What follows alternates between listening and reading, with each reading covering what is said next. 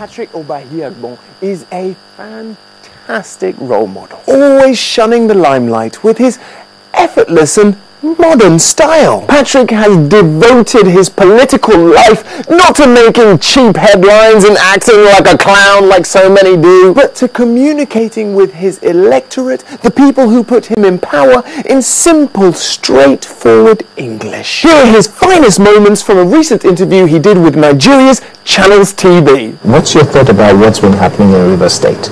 Let me say prestissimo. The political krinkum, or if you like, the political higgy-haga, has all the trappings of an odoriferous saga.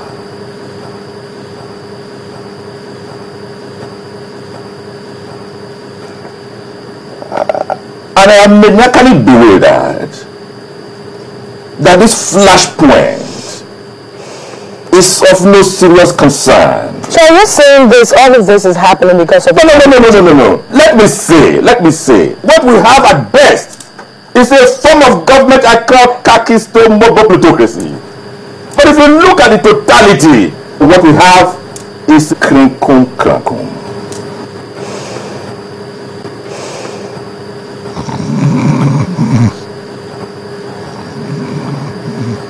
Patrick's English is everywhere in Niger, even in the freaking church. Amen, everybody. Confabulous salutations, my equanimous parishioners. According to the Gospel of Richard, paragraph 419 of the Old Testament, the crinkum crankum of my perspicacious osculations are calling you to give your money, give your naira to the pastor. So if you don't want to go to the devil, come to Pastor Azuike. Amen! That's it, everyone. My name is Ikenna Azuike. Thank you for watching. Welcome back. That chap is actually with us in the studio right here. Ikenna Azuike is right here in the studio. Good morning, Ikenna. Good morning. He is described as the quintessential African Renaissance man. After abandoning a high-flying job as a lawyer, he followed his passion for comedy and created the highly acclaimed, hilarious video blog, What's Up, Africa? Well, he's home now to ask us, what's up, Nigeria? Exactly. Yeah, that's why I'm here. Thank you for having me on the show. It's great to have you here. Thank you. Thank you for coming. Now, what led you to leave law? You spent all that effort studying law, and you decided to go be a comedian. I know, yeah. It's not a decision my dad was very happy with, shall we say. But after paying all those fees, I can imagine. Yeah, the fees and, you know, he wanted the best for me, and law is a very secure career. It's challenging work, a great pension, but the reality is I was extremely unhappy. And basically I wasn't able to be myself. So the courtroom was not making you happy? No, I wasn't a barrister. I didn't go to court, but I was in an office. I was in a... Pouring over documents. Correct. And deciding whether this contract was right or not. Correct. Speaking to bankers, speaking to lawyers. Well, I mean, lots of people love it, but for me, it didn't really... I wasn't passionate about it, and I didn't feel... I wasn't myself. Every day I would walk into the office, and I was literally a different person.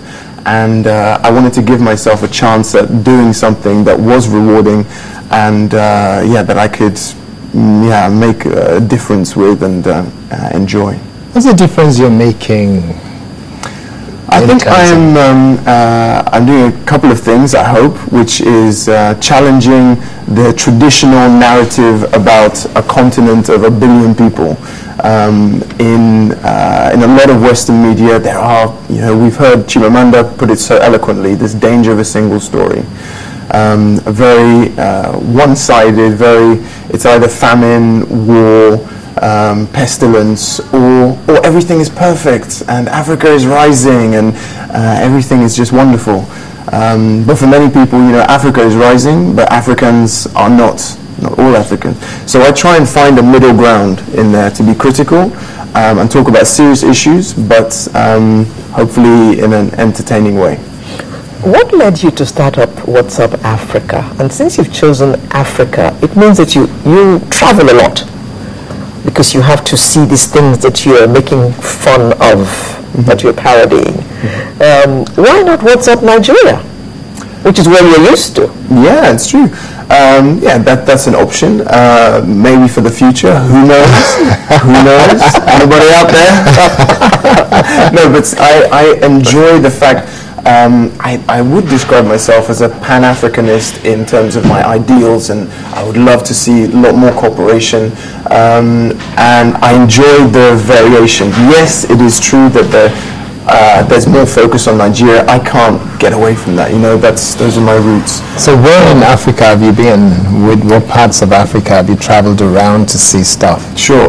So last year I was in Angola, Burundi, Kenya, and Nigeria. And this year... What did you see in Kenya? What were the things that caught your attention? The things that caught my attention. So I made items about the local football league there, and the progress that they're making in terms of professionalizing it. I made items about pop culture, some very cool new bands that are coming up and that are making a lot of waves internationally, and that are very surprising, for people outside of the country. So how did you parody, or how did you present what your experience was in Kenya, for example? Well, for instance, let's focus more on the slightly political aspect. So Westgate, tragedy. Okay. Oh, yes. And I made an item just after it because I saw some comments that were being made by William Ruto, effectively politicizing the tragedy and trying to use it, as I saw it, to postpone his ICC trial, and I thought that was gross, to be honest. So I decided to talk about that, and I made a parody of that moment to air my own views. Similarly, there was this new... and what was the view, and how did you air it? That's where I'm going, because I'd love to... Do you have a video? No, that's not a clip that we have with us, unfortunately. Okay, let's see one of the clips. I'm not even sure. Which one's coming up now? Let's see one of the clips that you've got. I'm sure there will be a couple that we've got in the studio here. I'd love to see them. Let Nigerians just have a little laugh about some of this. In South Sudan. 2,000 Sudanese mob calling the UN camp in Sudan. Calling all African journalists. If you're reporting on South Sudan, pack your bags and leave the building. Thank you, Professor Mangani. No, I don't care if you're an award-winning Ugandan political commentator. Yes, African journalists reporting on the South Sudanese conflict can say adios to their professions. Because the only news people really need to know is obviously from Daniel Howden, the first Western journalist into South Sudan. You see, being a Western journalist, better still a Guardian journalist, is a distinction to be emphasized. Take the contextual accuracy of a headline like South Sudan, the state that fell apart in a week. And how about some award-worthy headline writing from another glorious British Fleet Street institution? South Sudan, gangs deal out death by language test. Truly dizzying heights of Western journalism. My name's Ikenna Azuike. Happy New Year, guys, and thanks for watching the show. Alright, everyone, I have a very exciting announcement to make. What's up, Africa?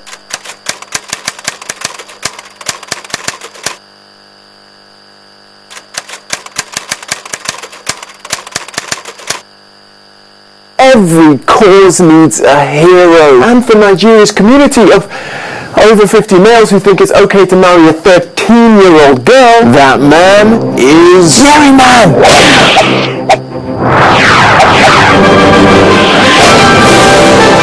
He's faster than a speeding jumper. He can consume a plate of amala in less than 15 seconds. And he fights against justice and reason, no matter how logical or sensible a decision may seem. It's Senator Ahmed Sani Yerima, aka Yerima!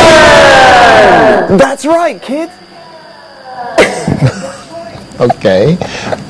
You are something else. What drives you when you see some of those things? And then how do you process the information Exactly. to arrive at, we said it at the same time. Well, what drives me to make the show, I guess, is a lot of the time it's frustration at some of the things that I see and I think are just unfair and unjust. And generally unpopular, because this subject is obviously very sensitive, but I think a lot of Nigerians don't agree with the bill. Nevertheless, it's there. How I arrive at the script and everything, it's a challenge. So we have 2 episodes every week, and for 2 years it was basically me on a Tuesday and a Wednesday sitting behind my computer researching stories, making sure they're factually accurate, and then just trying to make them funny, As of this year, I'm very happy to say that I'm working also with a Ugandan writer, Ernest Bazanye, who is also a satirist, a humorist, funny guy, and now I finally have someone to spar with, and hopefully in the future, the show can grow, more writers, and we can make the comedy and the issues that we talk about more provocative and even funnier. What's the hottest story that you've told, and how? Well, the one that probably got the highest most views. And, yes. I did something on the Zimbabwean elections, and I did a kind of... You didn't talk about Mugabe. Well, maybe a little bit. How can you talk about you didn't talk about Mugabe. Let me find out. Okay, what did you say maybe about a little bit? Maybe in that one, we did a breakdown of the political landscape, if you like, because for a lot of people, everyone just knows the name Mugabe, but really the issue is there's a lot of horse trading behind the scenes at ZANU-PF. Who's going to take over from Mugabe when he's gone? So I tried to do that and talked about Mnangagwa, who's this slightly shady character, and I portrayed him as the bad guy from Star Wars, this Darth Maul character or whatever. And there's a lady. Morgan? I'm sorry? What about Morgan? Morgan. He wasn't there at all. He wasn't there. This was real ZANU-PF stuff. So there was also a lady, I can't remember her name, but she's very, she's like a motherly figure, so I portrayed her as the mother in The Cosby Show, which is this US TV series, very motherly, And it was fun. And Sesame Street, or Sesame Square as it is over here, also made an appearance with Count talking about vote counting and vote rigging. Vote counting. So it was, I try and, like I said, make it more fun, also informative. Okay, let's not talk about your work, and let's talk about you. Okay. For a change. You were born here in Surulere. In Nigeria. Yeah. Yes, I saw you taking us to some area in Surulere. Correct. That's near Ajao Road. Correct. Yes. And you went to school, primary school in Nigeria. Correct. At what point did you leave our shores? 8 years old. I left to go to the UK with my mum and dad. And then we would come back fairly regularly, or I would come back until age 18. And then there was a break of 15 years. And then I came back. And for a long time, before this trip back last year, I thought I didn't really need to come back. I've always had Nigerian friends, Nigerian family around me. But after the trip coming back, I realized, wow, there is no substitute to breathe the air, to meet people who call you brother, it's very special. And even on this trip back, I wanted to stand in the queue that was very long on the Nigerian side instead of the British side. I can't explain. But did you carry a Nigerian passport? To be home. Not anymore, but I'm getting it this summer. Okay. So I've been relying on my British passport for a while. Oh, okay. You've been away for so long, and you went away when you were so young. So you don't really have any friends here, do you? Not now. I do because of the show. But for a good 15 years, basically, no, I didn't. All the Nigerians that I would know and interact with were in diaspora. And that was a challenge. When I started the show, I wondered, is this gonna... Are you connecting? Correct. Well, not more. I believed in my ability to connect because I cared about the issues I was talking about. But would they believe me? Would I be authentic? Which brings me to the question: how is the show doing in Africa? Thankfully, has it been accepted? Yeah, when you look at the Facebook group page, for instance, and the YouTube views, you can see all the analytics and you can see where the views and the likes are coming from. And the biggest fan base is Nigerians. So I have 117,000 fans on Facebook now, and 32,000 are from Nigeria. And then it's Kenya, and then it's Uganda, and then it's diaspora, then it's the United States and the UK, and then you come back to Africa, Ghana, South Africa, and so on. And the same with YouTube, it reflects the same. And now talking to maybe Ebony Live, or it'd be wonderful to be able to reach more Nigerians and more Africans. Okay, so in closing, what brings you to Nigeria this time? This particular occasion was to make some episodes in connection with Social Media Week Lagos. Fantastic initiative, promoting digital activism, digital entrepreneurship, and I decided to come back, do some interviews as my pastor character, Pastor Azuike. Amen! Amen! Amen! So I did some interviews with Femi Oke, who's this Al Jazeera presenter, Nigerian British, with Jason Joku, the head of Iroko TV and Iroking, and talk to the public about issues like the same-sex marriage prohibition bill, the Child Not Bride campaign, life in Lagos, all of this stuff. So you are having fun? Yeah, amazing fun. Too much fun. Ikenna Azuike, thank you very much for joining us this morning. Thank you for having me. So that's us for today. We'll bring you a fresh package next Saturday. I'm Alera Eji, wishing you all the best. And well, this is we're going into the last week of February, so enjoy it.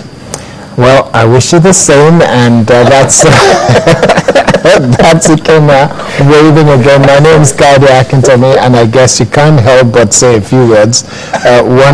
You don't want to say anything else. No, I've taken it. I'm sorry. I just want to be polite. I'm just going to shut up now. Okay. Well, have a great weekend, and God bless. See you next week.